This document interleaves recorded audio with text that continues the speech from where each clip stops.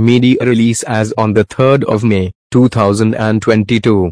The incident took place when the Rajdhani Express was stopped at Hasanpur station by a passenger train from Samastipur in Bihar to Saharsa.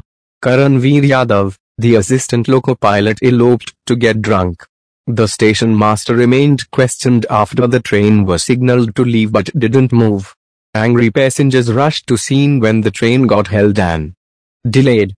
Subsequent investigation revealed that the loco-pilot was influenced by alcohol from a nearby local market.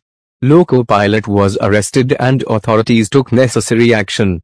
Seen here is a similar incident where public property is used for private purpose.